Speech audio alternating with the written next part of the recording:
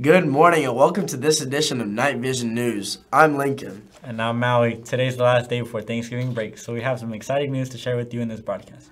But first, let's talk about the school's new absence policy so you can be fully aware of what's going on.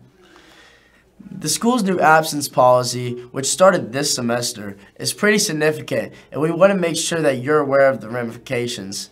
If you have 11 or more unexcused absences in a class, you will be in danger of losing credit for that class. Absences are counted on a class-to-class basis, so having 11 unexcused absences total would not necessarily affect losing credit. It only results in a loss of credit if you have 11 unexcused absences in a single class. We were able to catch up with Principal Ferris for a full description of the new attendance policy. Let's check it out. At 11 absences, you have the possibility of losing credit. So at that point, you're going to have to appeal in order to receive credit. So if you have 11 or more unexcused absences, you have the possibility of losing credit. And what does the appeal process look like? At this point, the appeal process, you will be given a paper with a letter that Ms. Ferris will be handing out to those students that might possibly lose credit. You will have to sign saying that you got that letter, and then you will have to follow that process on the letter and return it to the office. And then an appeal committee is going to meet. They will look at what you have said, what the teacher has said, what the principal has said, and then make a decision on whether or not you will get credit for those for that class. Okay, if you're at 11 absences or more, then what you can do is attend after-school tutoring. We have that on Tuesdays and Thursdays. You can ask your teacher what extra assignments you can do. You could also find a way to meet with your teacher outside of class time if they have it available. Anything that you do like that strengthens your case for the appeal to be approved. So some things to remember about absences. You can have 5 parent excused for any reason. On the 6th absence, after that, you have to have a doctor's dental court note so that they can still be excused. So what you can do, if you have doctor's notes, bring them, give them to the front office, and those can become excused absences. If you notice that you went on a school activity that was not excused and it doesn't say SA, you can go to the office and let them know that you were on that trip, and we will work to get those changes made. And so parents, if you have not called in for any absences, have your parents call in, write a note, bring a note, so that you can get up to 5 of those excused, and then that will remove unexcused absences, which could bring you back under 11. We would like to encourage all of our students to look at your attendance and make sure that you're not in danger of failing. You can find your absences listed in Infinite Campus. If you can have your parent call in and at least get 5 absences excused, that would help a lot of students avoid the danger of losing credit.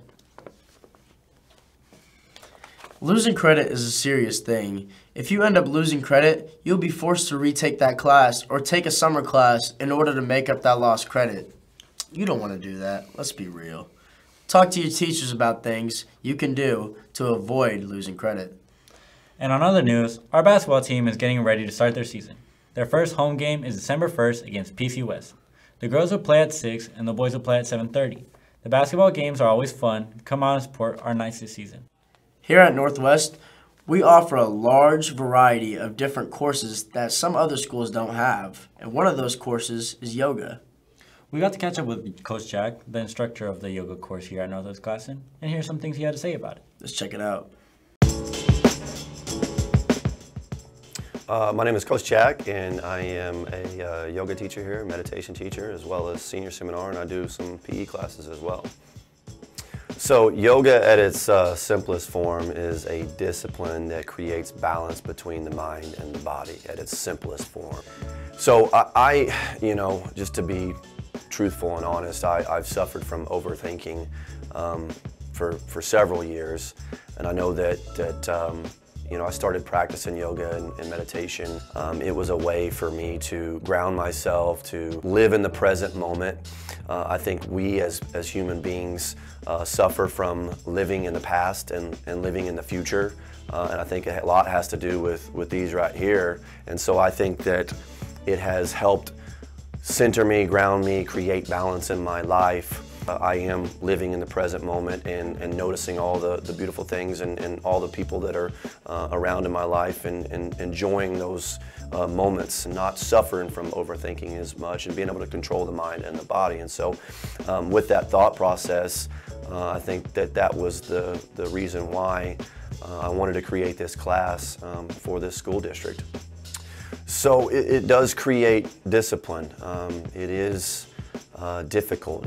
And so the idea was for the students was to expose them to as many different meditation forms and practices and many different yoga forms and practices and disciplines in hopes that they would create their own and utilize it and use it after they leave Northwest Classic. And I think for athletes, you're dealing with thought, lots of schemes and terminologies, and there's a lot of things that going on in sports in general, and thinking, and meditation and yoga, again, grounds you, centers you, helps you be in the present moment so that you don't suffer from overthinking and overanalyzing as an athlete. And so that is the mind practices and disciplines that we like to use with the athletes as well. How can I be a better teammate?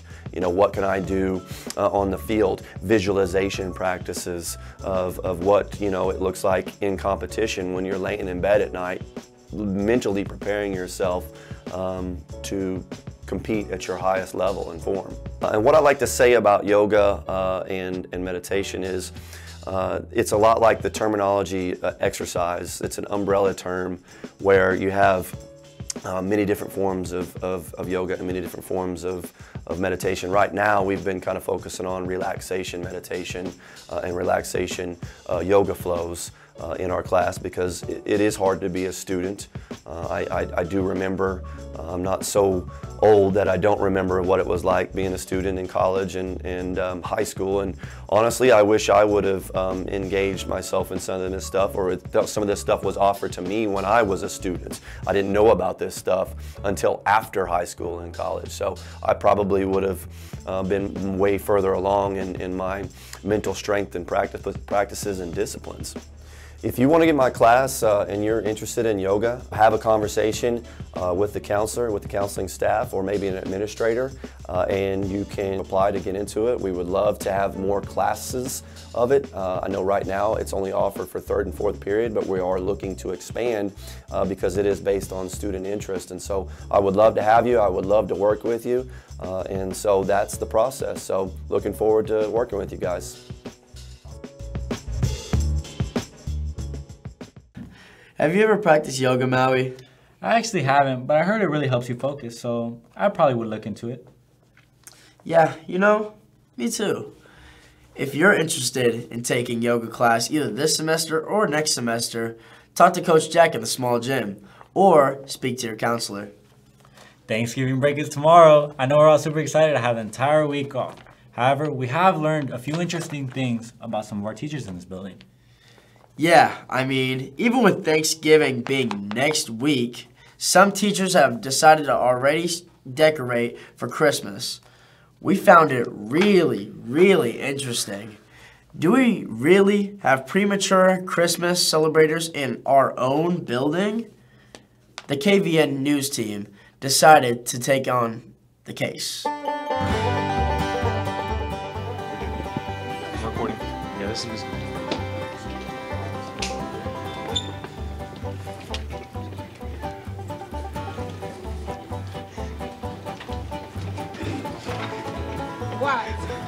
I see that you decorated for Christmas.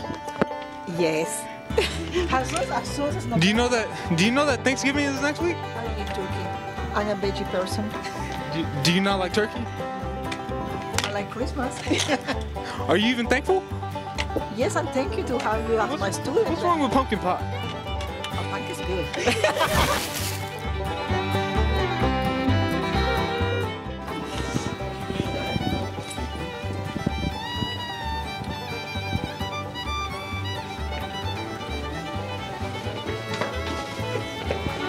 I see that you decorated for Christmas. I did. Do you know that Thanksgiving is next week? Do you have an issue with Thanksgiving? I do. Do you not like turkey? I'll eat it. Are you even thankful? I'm very grateful for Christmas. Well, then what's your issue with Thanksgiving? Not enough. Do you not like pumpkin pie? I do like pumpkin pie.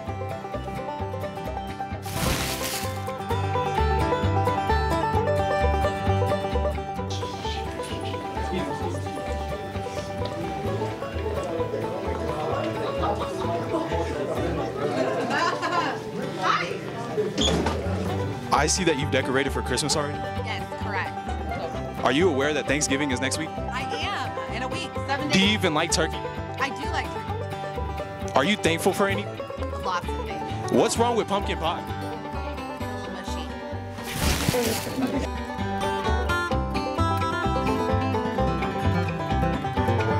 Very interesting, Lincoln. When do you think you should start setting up for Christmas? Surely it's not before Thanksgiving. I decorate after Thanksgiving, okay? I'm not a monster or a heathen like some of the people in the building. I would never.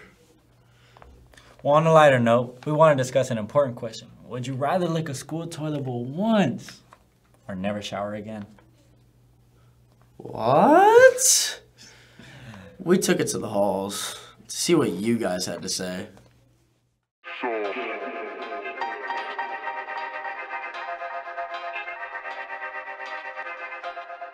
Here with Chase Cates, Hayden.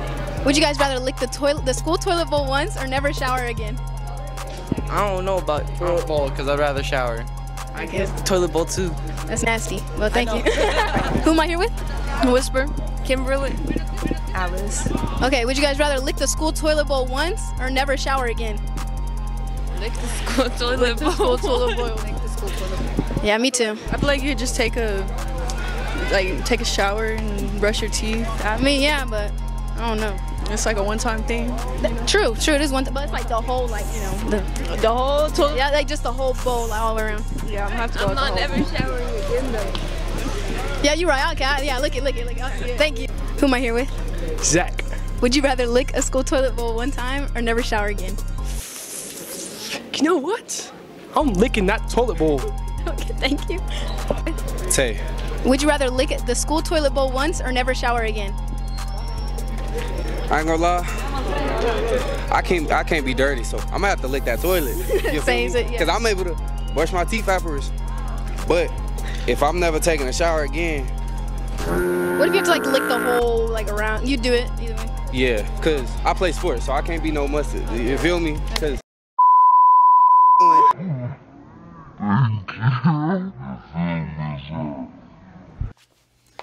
That's all for this broadcast. We hope you have a great Thanksgiving break that's spent with friends and family. Stay safe and stay classy, Northwest. Woo! Have a great break!